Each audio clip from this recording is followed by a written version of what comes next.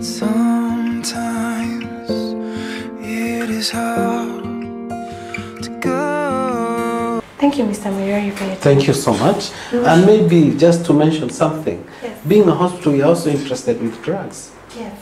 Yes, and we need also people to tell others about the hospital, because that's the most important thing. That we are not charging like any other hospital. This is a faith-based hospital. Our costs are down there just to maintain the hospital. We need people to come, get the treatment, come and taste what we serve. Yes. Thank you. I'm sure they've had. Thank you.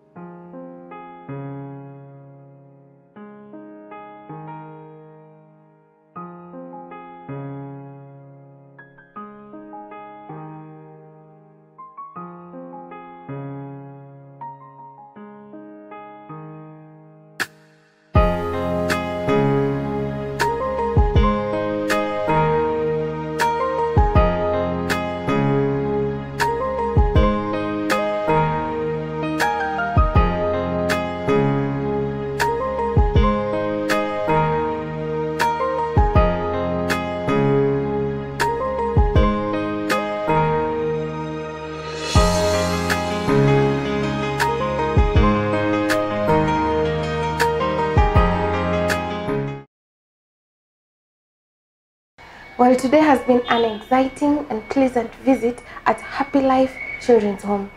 And on set with me, I have the administrator to the children's home who will shed more light and even share her experience on how it has been so far working with amazing young kids. Welcome, Sarah. Thank you very much. Hi. Kindly introduce yourself to us. My name is Sarah Kenyanjui. I'm the administrator Happy Life Children's Home. Tell us more about yourself. I am a mother of two and I am married, and it has been my lifelong passion to work in the community. This has always been my job. Before I came here, I used to be a missionary working in Kakuma refugee camp, and so this has always been my thing to give back to the community, and so it's such a pleasure to be working with the children. Oh, so how did you come to find out about Happy Life? The founders of Happy Life Children's Home, especially Reverend Faith Ndongo, used to attend the church, my childhood church, and so it's a person that I've known since I was younger. And actually somebody mentioned it to me that she started a children's home and there was a vacancy. They were looking for a social worker, so actually I came here as a social worker. 2015, they were looking for a social worker, and that's how I landed here. I did the interview and they liked me. Oh, wow. Yes. So how has your experience been so far for the past 3 years? Wonderful, I would say wonderful.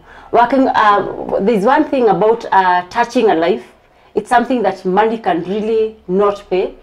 It's something that has to come from the heart, because at the end of the day, when you have touched the life of a child, every time we rescue a child from a dump site, a pit latrine, from a forest, all manner of things, once you have touched that life, rescued that baby, seen the baby grow, and then adopted into a wonderful family, nothing beats that.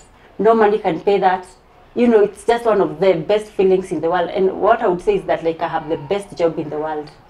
Wow. Yes. So tell us about the process that you go through when you hear news about the child. Just take us through the whole process and what ages are exactly in this home, and even you can mention the numbers that you have so far. Okay. So what happens is Happy Life is a shelter for the abandoned children, and so what happens, we don't rescue orphans. Like, we don't take in baby children that has relatives. We only take children that abandoned completely with no one. So what happens, if a good Samaritan or maybe a member of the public finds a child abandoned, usually they would call the police, and then the police will call us. So what happens, we go to the police, get the child, and then come with a first police letter. And then when we come here, we wait for 3 more months and then go for a second police letter. The 3 months waiting period is to see whether there's somebody that's gonna come up asking for whether maybe a relative looking for the child. If that doesn't happen, then we free the child up for adoption. Yes. So, and adoption is, how can you describe the process? Is it an easy one here in Kenya, or is it a bit tougher? You can take us through the process and even highlight some recommendations that you would give out there. First of all, what I would say is that adoption is a beautiful thing, because you get to give a child who maybe wouldn't have had a good life, a better chance of living by taking them to your house. So I would say the process of adoption has become very easy in Kenya. And actually, to commend Kenyans, a lot of Kenyans are adopting, which is a wonderful thing. And so what happens is that once you come here, a lot of people usually would come here asking for, can I adopt, can I get a child? But we always take them back to the adoption agency, because those are the people that you work with. What happens is that at the adoption agency, they will give you a form to fill, then they will take you through the process. After they have interviewed you, and after you have gone through with them through the process, and they see that you're fit for adoption, they will send you back to us to match you with a child. Yeah. Oh, so basically someone can easily adopt now. It is very easy to adopt. Actually, I always say it's easier to adopt than get your own child. Yes, it's easier to adopt. Because, you know, and actually getting your own child is even more expensive, because you have to carry this baby for 9 months, keep on going for like medical checkups, finally go to a hospital, you know. But here we already we are giving you a baby that's already born. So I would say it's easier to adopt. Wow. Yes. And tell us more about the home. When the child gets into the home, what are the steps that you take? What exactly happens to that child, and which big part does Happy Life play apart from just providing the shelter? Okay. Yeah. First of all, one of the things we give the children apart from shelter is safety. Safety, we give them food, and then we give them a warm bed to sleep in. And so what happens when they come here, the first thing we do is first take a picture of the child, just with the clothes they are wearing when we rescued them, and then we give them a bath, of course, because usually we rescue very small babies. Our home here is a home for infants, so usually we rescue very like a day old, a few hours old, like a week old, and so usually the babies will come very dirty, so we first clean them and then take them to the hospital for a medical checkup to see if they have they need to be checked. And now when we didn't have a hospital, we used to have an isolation room where we would put the children for at least a week for the nurse to be seeing them there. But now, because we have our own hospital, what happens is that we take them to the hospital and they are observed by the doctor for a few weeks. Then they join the others in the rooms. And then after that, usually because they come without a name, we name them. And then immediately we take them to court for committal. Committal is taking the children before a judge so that the judge can know that that child has been brought to Happy Life. Yes. And then the judge gives us a document to come home with. So they commit the children here for 3 years. And if the child is not adopted in those 3 years, we go back to court for recommittal and commit the child again for 3 years. Yeah. So I've noticed there's a routine that is in Happy Life. Yeah. So tell us more about it. Tell us more about how you manage to manage their routines and their attention at the same time. What structures have been put in place in order to be able to reach out to all these babies at the same time? When you're working with babies below 3 years, like sometimes you have like 55 babies, all of them below 4 years, I would say.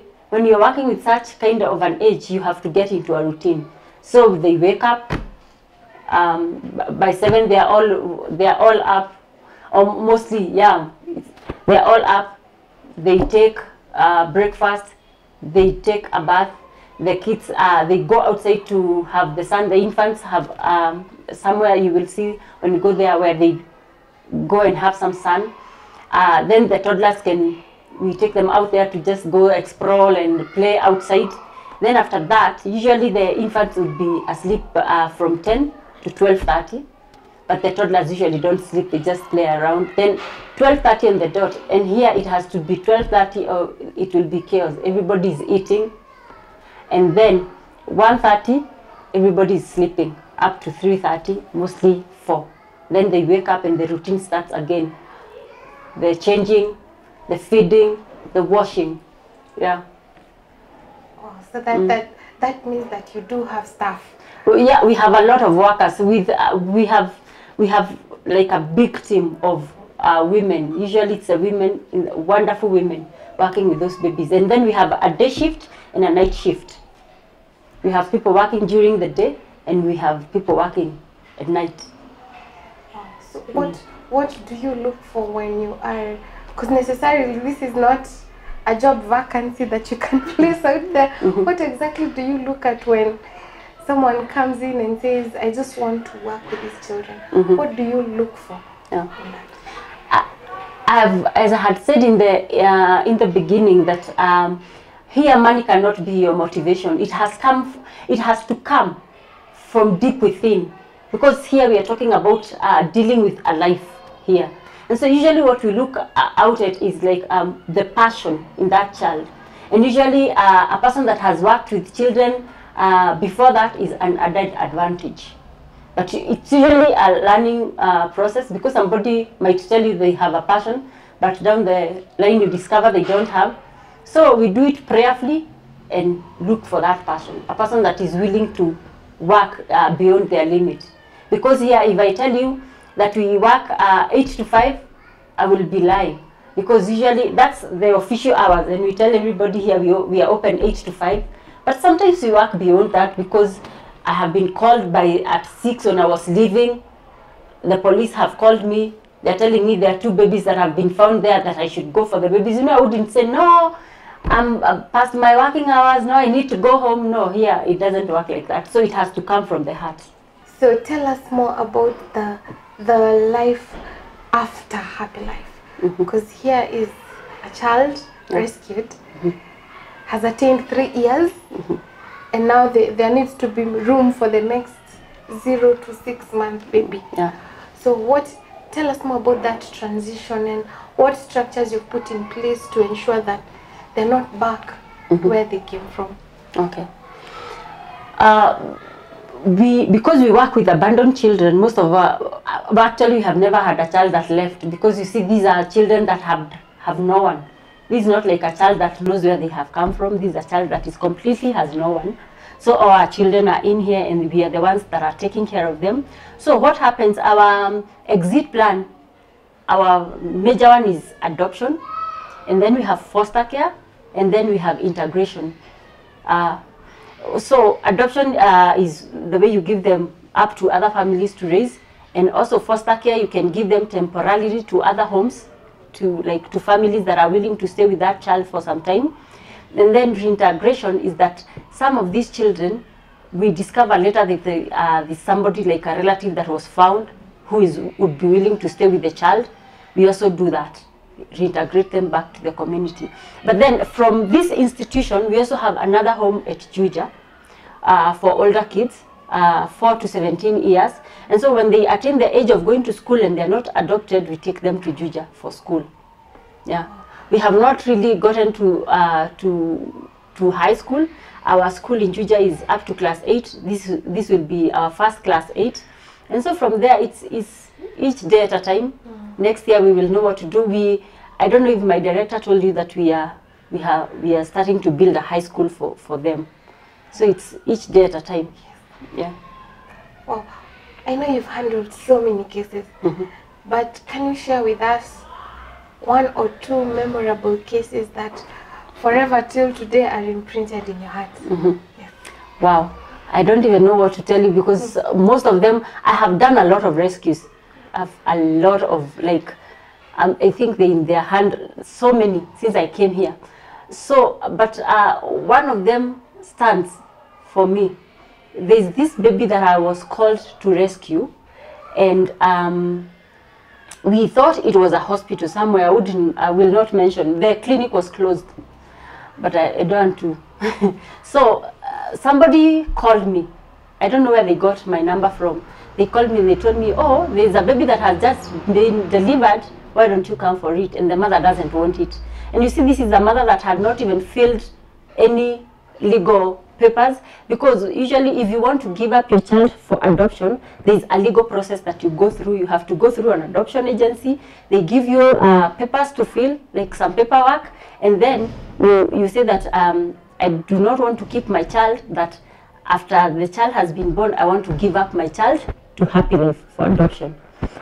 This mother had not done that, and it was an emergency, and the doctor kept on calling me, no, you need to come here because the mother wants to give up. So I called the police, and the police escorted me to the clinic, only to discover that it was one of these quack, black, abortion clinics, and the baby was born and he was preterm. He was 7 months, and I remember the look of that baby, and the baby looked out like a small thing, and he was gray in color. And I didn't actually think, I told the police, no, I'm not going home with this baby because I don't think this baby will survive. You should see the child today. Eventually we came with him. He's now almost 2 years old, the cutest baby ever. So some of these stories, they just warm your heart when you think about them. A life that you thought had no hope, and finally, because God was in the story, wonderful babies. Another one that I remember of is a baby that we rescued 7 months ago. The baby was 3 months old, but this baby actually had a mother. But the mother was a drunkard, and she would leave the baby in the house for days without feeding the baby. And later, the neighbors discovered that she has been leaving the baby there. So when we went to rescue, when the police called me and we went to rescue the baby, he was all sticks. Like, I've never seen that. Like, I wouldn't even describe to you how that baby looked. He was 3 months and he was only skin and bones. And I was so sure that baby would not survive a night. 6 months down the line, you should see the baby. Chubby, very friendly baby. So some of those stories, just, they keep, you have to keep on going when you see such things. Yes. Oh, so I just want you to look into that camera and speak a word of hope to anyone who's listening out there. Could be a mother who's wondering where the next meal of her baby is, or could be someone who's really on the verge of giving up, and also it could be one who would love to adopt, and it could be one who would also love to chip in. So you could just summarize it in a nutshell and just speak to someone. So what I would love to say is that there are so many people out there that really are looking for jobs, waiting maybe to join college. Come to Happy Life, come volunteer. We need as much help as we can, because with more than 50 babies, all of them young, we need as much help as we can. So you can call me, my number will be scrolling on the screen. You can call me, you can come help.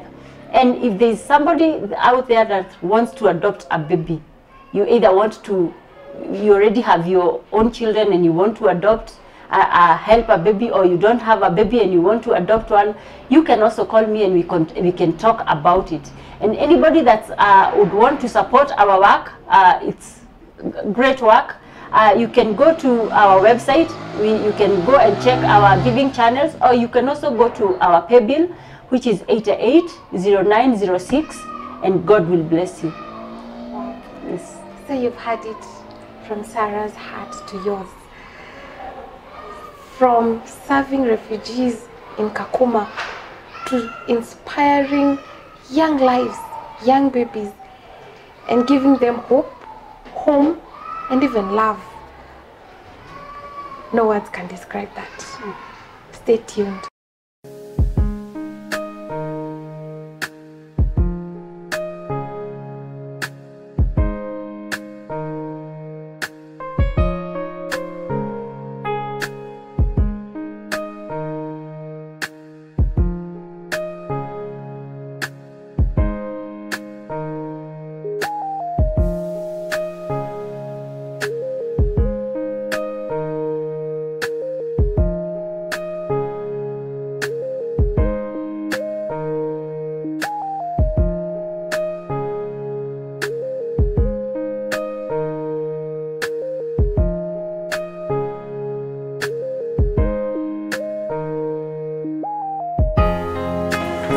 Tasha is very hungry today. And she's also very active. Nakona Castoro. Tell us more about yourself and your experience here at Catholic. It's a good experience. Learning a lot. Sorry, my name is Ian Kome. I'm learning a lot here. From changing diapers, something I never knew. The workers themselves are good, accommodating.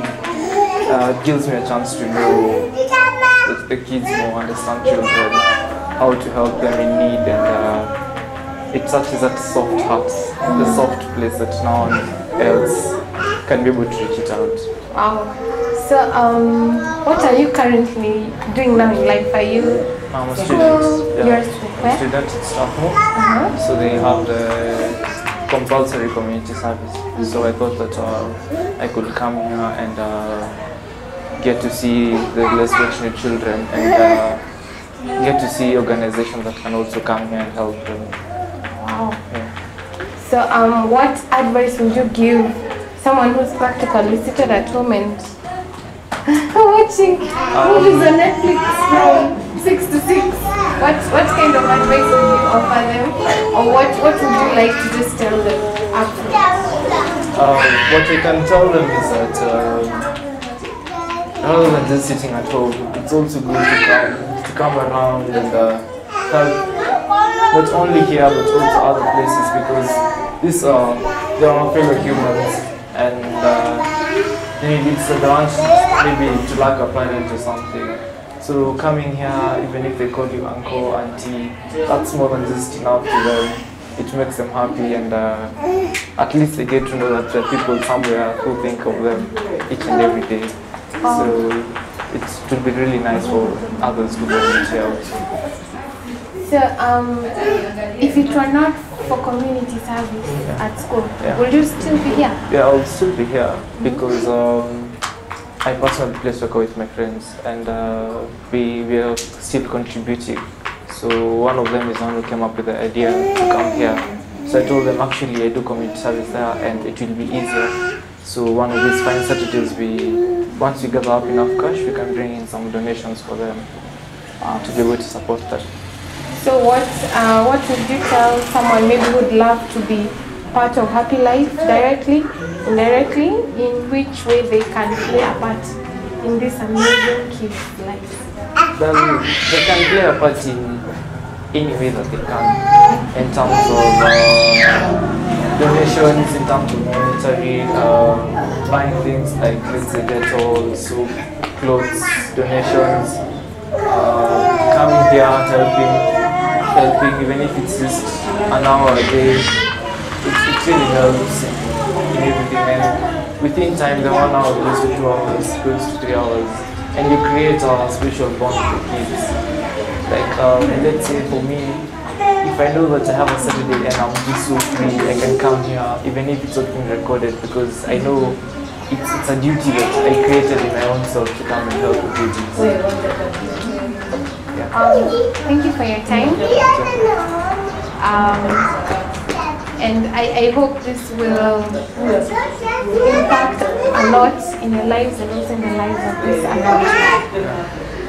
So, Tasha, you're my co-host today. Say hello. Say hello. Hello. Hello. So that's it here from lunchtime at Happy Life. I think after lunch is when we'll be taking a nap. So hapa ni kazi tu kukula. So stay tuned until next time. Thank you.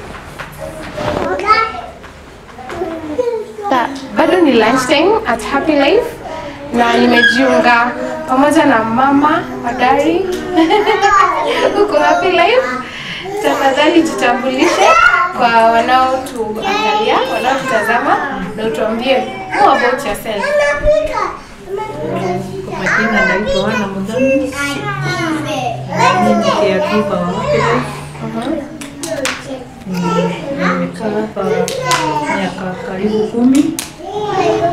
Naangaliaga na nimefurahiaga sana nikikaa na wao. Nawapenda sana. Wakiwa wakubwa nawapeleka Juja Happy Life. Kwa hivyo nakaaga na wale wanaofikisha kama miaka 3 kuendelea juu. Wakifikisha 4 ndio wanatransferiwa kwenda Juja Fund. Ni nini inakupeanga motisha ya kukuja kila siku kuhudumia hawa watoto wote? Naweza sema ni kama Mungu naweka hiyo kibali. Juu si ati ni kujitolea hivyo, nasikiaga tu roho yangu inawapenda sana, na nikikaa na wao nasikiaga tu ni kama wale wangu nyumbani. Hata nikiwa tu wengine naweza kuwa tu nasikia sikii vizuri, lakini nikikuja hapa nasikiaga tu mambo yote naisha, nasikia furaha hata kama niko na kasirika. Nasikiaga furaha nikiwa na hao. Nawapenda sana. Kama unaweza kuwa huru, unaweza tuambia umri yako? Umri yangu? Yes. Niko na 55. Wow. Na ni shida gani haswa umeiona kwa hawa watoto sana sana wakiletwa? Shida gani haswa? Siwezi sema shida sana, wengine wanaokotwa, wengine wakiwa wagonjwa, wengine wakiwa wazima, na wengine wakiwa wachafu sana wanaokotwa huko kwa mtaani. Sasa wakija unachukua huyo mtoto unamuosha na unamvalisha vizuri na unampea chakula kama ako na njaa, alafu unakaa na yeye na unakaa kama hao wengine. Kuna mmoja ambaye hadithi yake ilikuguza moyo ambaye huwezi hata sahau wakati wote? Niseme ni mwingine aliletwa hapa akiwa mgonjwa. Alikuwa anatoka hivi. Hivi nitaita aje ya kutoa mtoto. Sasa huyu aliletwa siku hiyo hiyo tu akiwa mgonjwa hivyo. Sasa alikuwa anaguza roho na kumwombea sana ili apone, na alikuja akapona. Leo yeye ni mtu mkubwa na anasoma. Ni nini ungependa, ni wasia gani ambayo ungependa kupatia mtu yote ambaye anatutazama ama angependa kujiunga na Happy Life ama hata angependa kusaidia kwa hali moja ama nyingine? Ile naweza sema ni wanaweza kuja kujitolea ama kuleta kitu kwa hao watoto hawana mama wala baba. Kwa hivyo naweza kusema wakipata kitu yoyote wanaweza letea watoto ama kuja kusaidia kuwalisha chakula, kuwawasha na kukaa na wao kucheza. Kwa hivyo hata watoto wanaweza leta zile toys pia za kucheza. Now, you have had it for yourself that age is not a factor, and also love can never be limited just to one person. There's a lot of love to share. Na kwa hivyo hata kama ni kujitolea, wakati wako pia ni kifaa cha kujitolea. Waweza kujitolea hata wakati wako kuja tu kuhudumia watoto na utawacha an incredible mark in their lives. So where there is vision, there is God's provision. And today's story of hope is a story of one man who was once an army officer, but then is now a lay leader, running a home, a children's home, a primary school, and a children's hospital. A story that is based on faith, hope, and love. That is all we are here about.